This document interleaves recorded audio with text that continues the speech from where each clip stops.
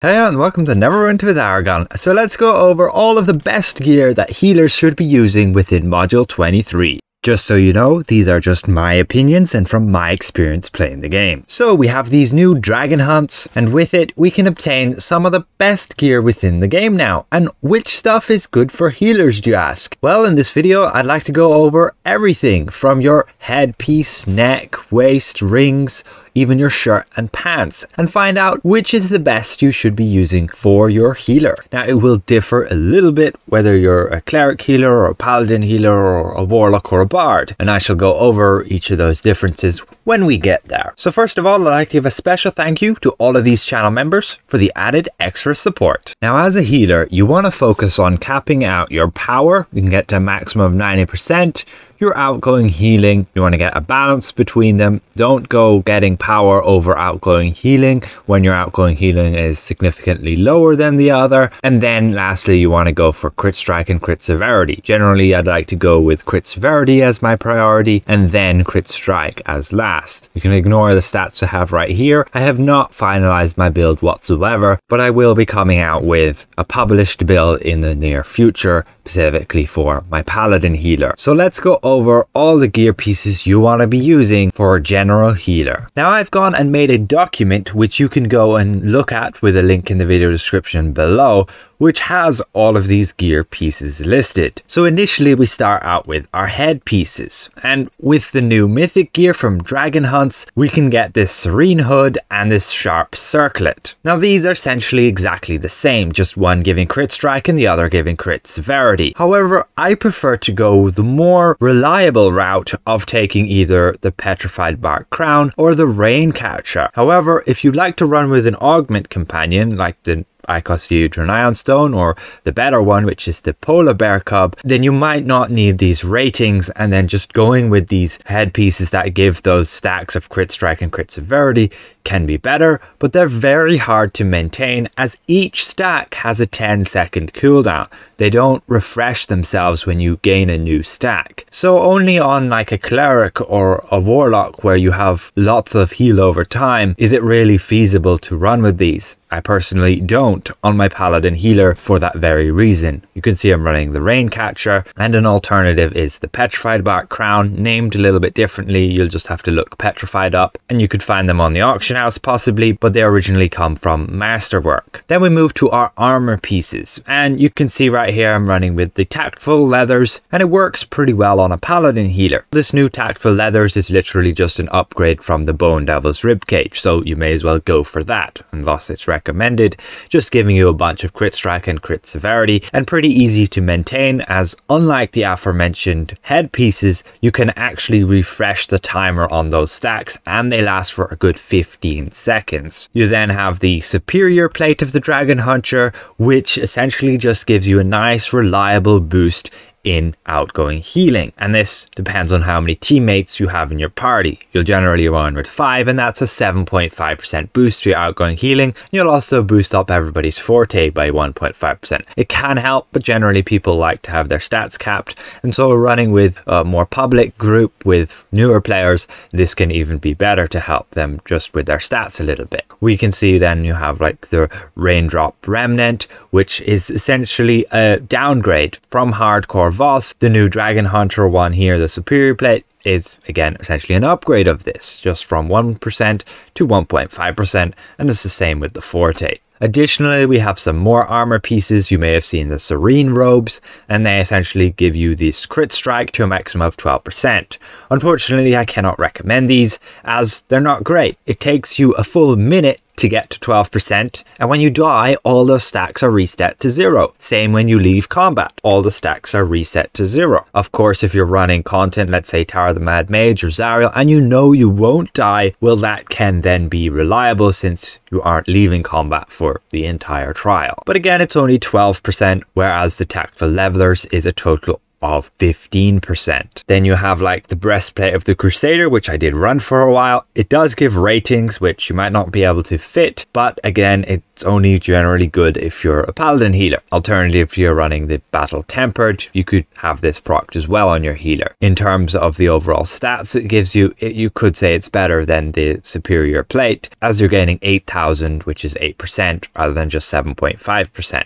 Otherwise, you have the Sharp Jacket from Dragon Hunts, giving a total of 15% crit severity. This is alright to maintain, as you'll gain a stack every time you attack, but the stacks expire so quickly that as a healer where you're trying to focus on just healing all the time, not really feasible. On a DPS, very nice. You do get a reduction to your deflex severity, however, that generally won't matter too much. Otherwise, there's the Petrified Bark Hide, and that just gives you power rating. Nice big boost of power rating, very reliable, but again, I would recommend taking like the Tactful Leathers or the Superior Plate. Then for our arms, a new piece is the Serene Mitts, and they can give you Medic's Devotion, which is up to 7.5% power boost, and you haven't got any other arms like that. However, it's only really good on a cleric or a bard, not something I would run on a paladin healer. Other options are the Superior Crushers, which are simply an upgrade of the Arms of Last Resistance. You can see when you've no teammates within 30 feet of you, you gain power and defense. However, this actually works better than you might think. You only need one party member further than 30 feet to trigger this bonus.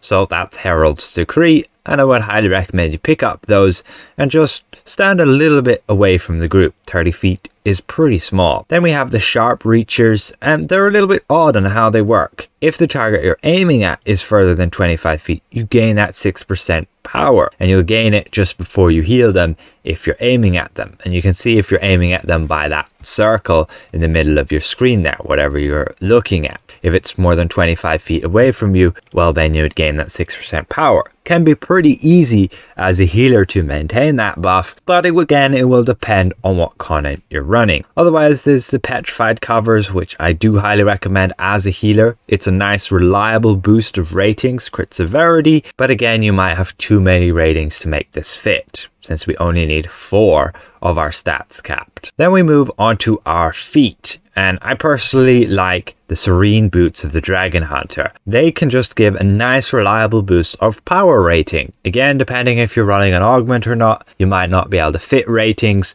but I would highly recommend you do so. Although there is the alternatives as the Tactful Boots of the Dragon Hunter. Whenever your action points are less than 80%, your power is increased by 7%. The problem is, when you cast your daily power, you usually want your power capped. Although I don't know, let's say I cast my Angel of Life and it's going to heal for the duration, is it going to gain that 7% power buff on the heals after I've cast it? Same with the Hollowed Ground, that would need to be tested. It's unlikely though, as they very well would probably just take your stats upon when you cast that daily power. Further testing would be needed, and otherwise I would recommend just taking a reliable boost of power rating, making it fit in your build. Otherwise, you have the Greaves of the Light Guard, which is just simply a copy and paste, and then you have the Fey Decorated Boots, which can be a little bit more easier to maintain as you only need your hit points at 50%, not 85%. Then we move to our rings, and we do have a new ring, which is the Soothsayer's Ring of Absolution. It's pretty neat, however it gives Forte rating, which isn't the best. Forte for a healer is pretty meh. You have the Red Eyes Glare from Voss, which just gives 5% power, and you'll get a chunk of crit severity rating as well as what you need. There is the new Soulfire Ring of Piety, and in my opinion it's just pretty garbage. The way it works is when you stand still for 6 seconds, you gain that boost of outgoing healing and action point gain. However, as soon as that 6 seconds is over, you're going to have to stand still for another 6 seconds to activate the bonus again. So you only have a 50% maximum uptime. So in my opinion, not worth using at all. You're better off with a more consistent bonus like your Glowing Restoration Ring from your Masterworks, which just gives you maximum of 5% outgoing healing, and then also some neat healer stats of crit strike and outgoing healing. Then there's also the Grove's Crystal Tears, which I don't really recommend at this point. There are just better options like the Glowing Restoration Ring, Red Eyes Glare, and the Soothsayer's Ring of Absolution. The Grove's Crystal Tears can be useful on a paladin healer, or if again you're running with the Battle Tempered Combat enchantment.